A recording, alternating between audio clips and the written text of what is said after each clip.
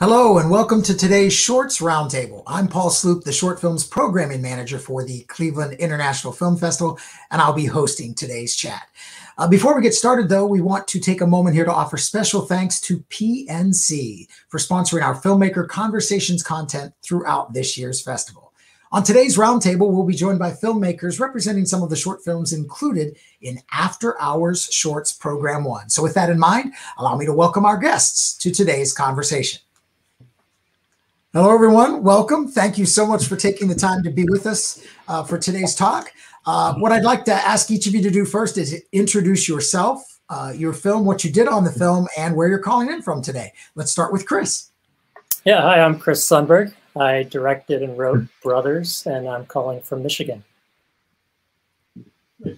I'm TJ Marchbank. I directed and wrote Beautiful Day, and I'm calling in from Los Angeles. Hi, I'm Auden, Lincoln-Vogel. I directed Zorg 2, and I'm calling in from Iowa City, Iowa. Hi, I'm Asha Flowers. I directed Till Death, wrote and directed Till Death, and I'm calling from Los Angeles. Hi, I'm Edduardo Vierra. I'm play the main character of the Método, and co-producer and co-writer. And I'm from Carabanchel, Madrid, Spain.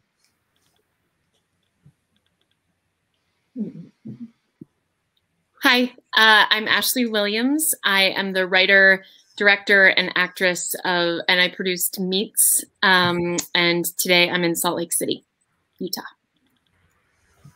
Hi, Michael Shumway. I'm Lex Hogan. We're the writer and director of The Last Queen on Earth, and we're calling in from Salt Lake City, Utah.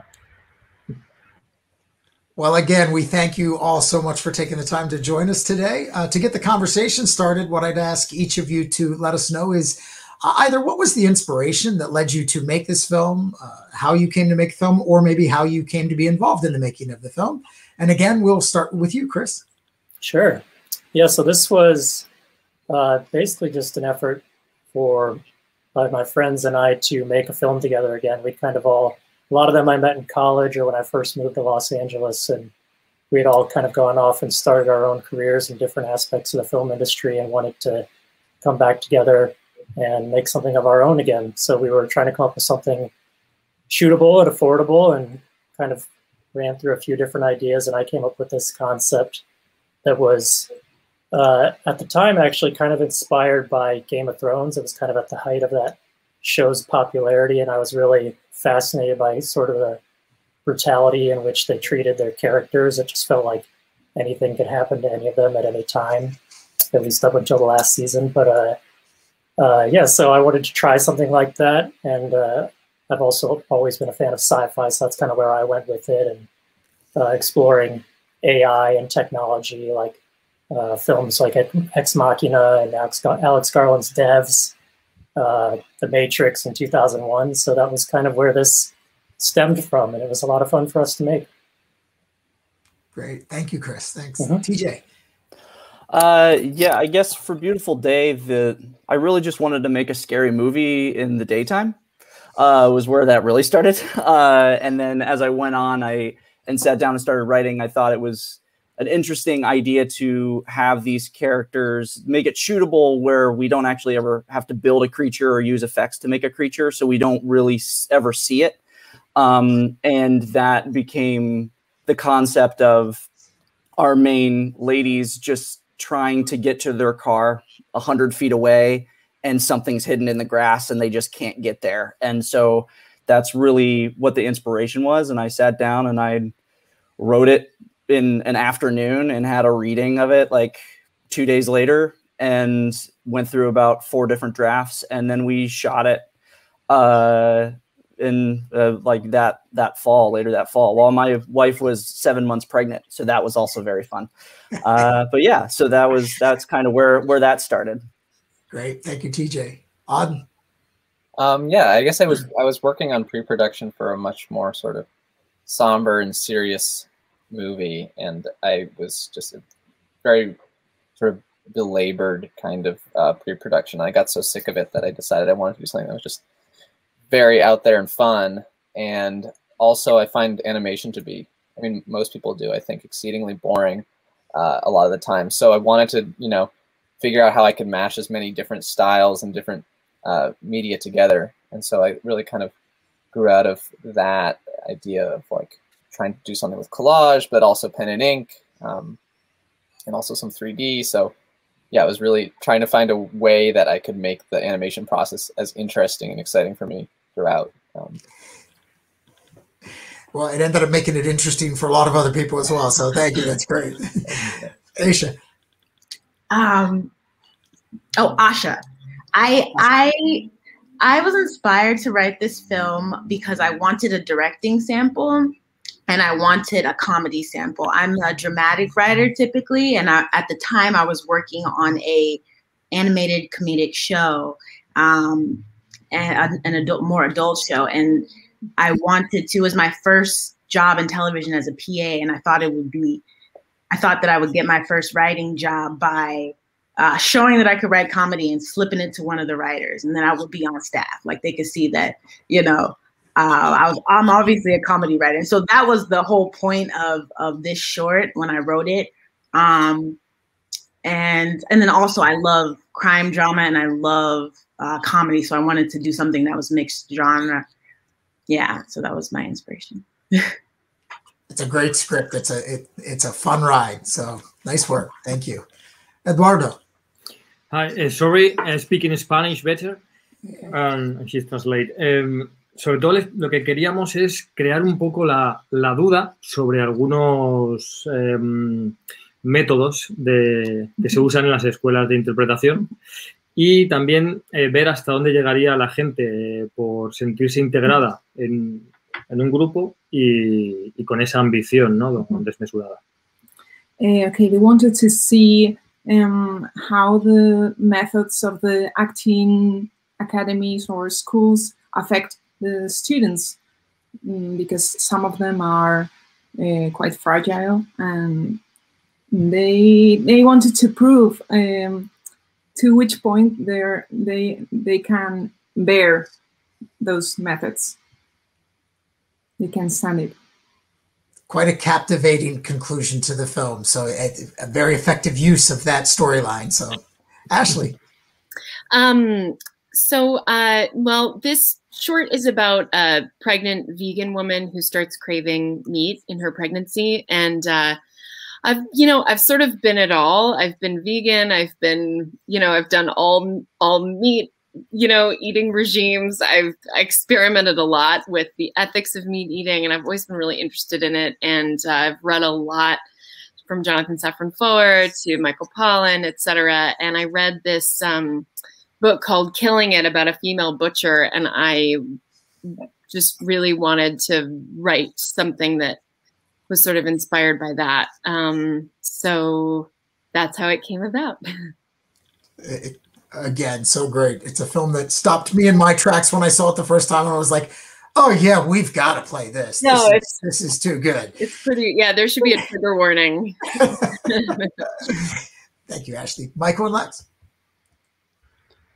Yeah, the Last Queen on Earth kind of started with us asking the question, just a what if, and every part of it, we wanted it to be something unexpected. So, what if we take a standard apocalyptic movie and put a guy in drag who's trying to discover his feminine side? So everything from the set design to the music to the character development, we really wanted it to be something that would surprise and delight. And it did, I assure you. Programmers spent much time talking about how, we have to play this. I don't know where we're playing it, but we're going to play it somewhere. All right. I'd like to follow up with that with all of you and ask you to share, when we're in person, it's always great to share with the audience, and we want to do the same here. Just the one thing you'd like people to know about your film. It could be a backstory, something happened in the making of the film, some cosmic string story that allowed the film to be made, whatever it is you think would be the most interesting thing you'd like the audience to know about the film that they wouldn't know just by having watched the film. And again, we will start with Kris. I guess one thing that I find interesting is that I moved to Chicago right after we shot the film, and it was pre-pandemic. I was living in Los Angeles before that. and my editor stayed in LA. So we were actually editing the film remotely through screen sharing and phone calls and stuff, which seems kind of commonplace now after a year of Zoom calls and everything. But it was interesting doing all that before people were sort of forced to. Yes, it is something that has become, the whole world has changed, no doubt about it. So but great. Thanks, Kris. TJ. One little fun tidbit, I guess, about the making of the film. We shot at this place in Simi Valley, California called Big Sky Movie Ranch, which is a beautiful location, and a lot of things have shot there. And if you've been up there, you'll see the locations in different movies. It's really fun. But when we were up there, it was the day one of shooting. Our location manager kind of came up to me, who was like there, just look over everything. And he said, you know, you normally hire a rattlesnake like wrangler for these kind of shoots. And I said, what? He's like, oh yeah, the tall dead grass at this time of year, that's where they're living. And I'm like, oh, okay. Well, we don't have one of those. No one told me about that.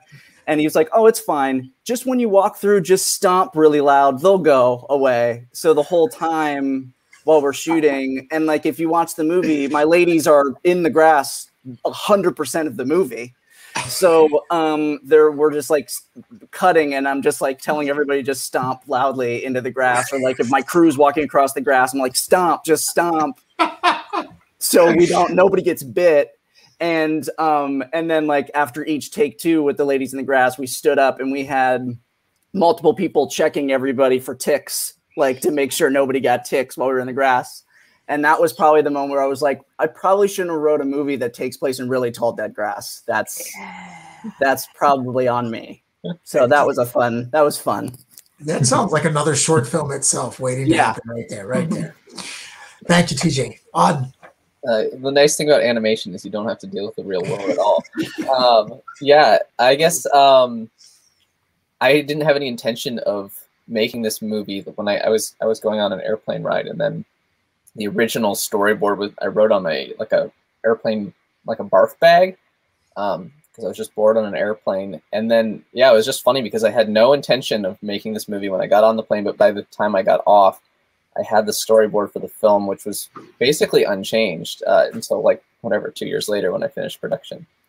Wow. That was interesting, I guess. There you go. Thank you, Auden. Asha. Asha.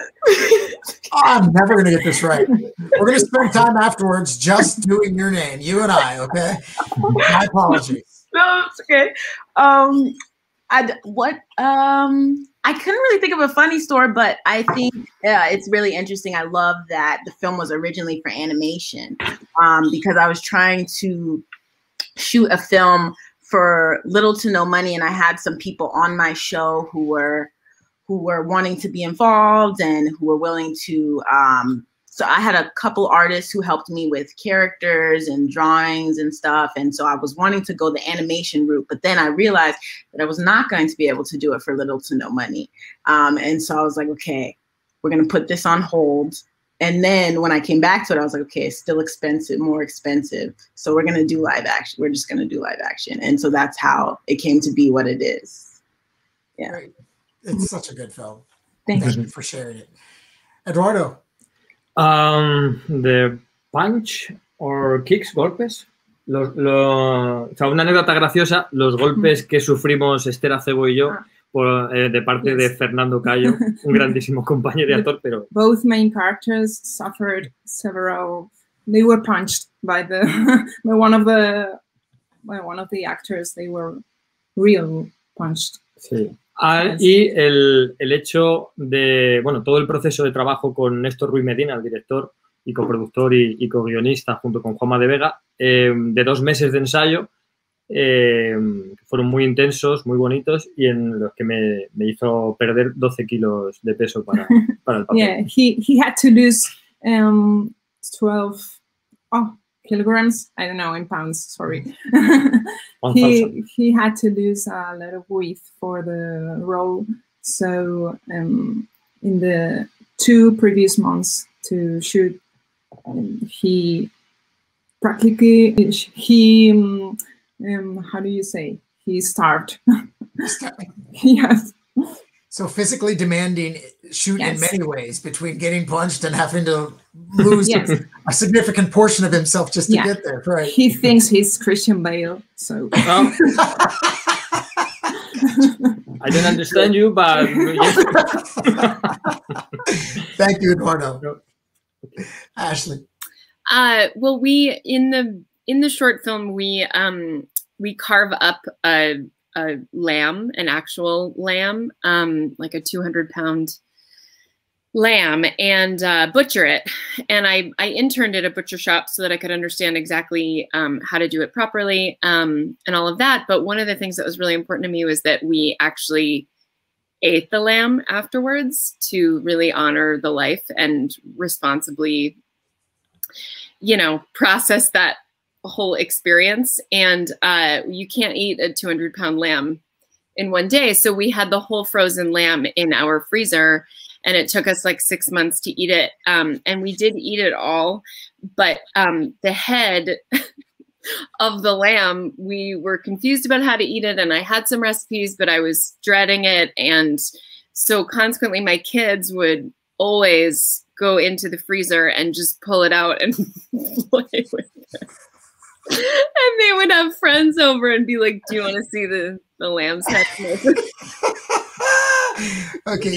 We would come into the kitchen and my 3-year-old would just be playing with the lamb's head. So finally we cooked it and none of us could eat it, but we did really appreciate it. All I can tell you is in my childhood, like, we'd be the ones going, they got the coolest parents. Why don't we have a lamb's head? How's that not possible? They're cool parents. Yeah, my 5-year-old was like, my parents are filmmakers. I don't know. Weird stuff in our freezer. That's great stuff. Thank you, Ashley. Michael and Lex. We had a lot of funny things happen, but one thing I thought was really humorous from my perspective was that our actor Travis Ferris, he'd practiced walking and running in the heels so much that he got way too good at it, and he ended up having to pretend to be worse at it. So all those shots of him running across a muddy field, like as soon as we called cut, it was like he would just stop stumbling and just be upright in the sinking mud. Just fabulous. Like, I don't even know how he got that good, but that's great. That's great. Well, I can't thank you all enough, not only for sharing your stories and insights on the films, but for sharing your films. It's such a great collection of short films here in After Our Shorts Program 1. So on behalf of everyone at CIFF, allow me to thank you all so much for joining us for today's roundtable. We also want to thank you, our audience, for joining us for today's Shorts Roundtable. Without your ongoing support, we wouldn't be here with you to bring film home.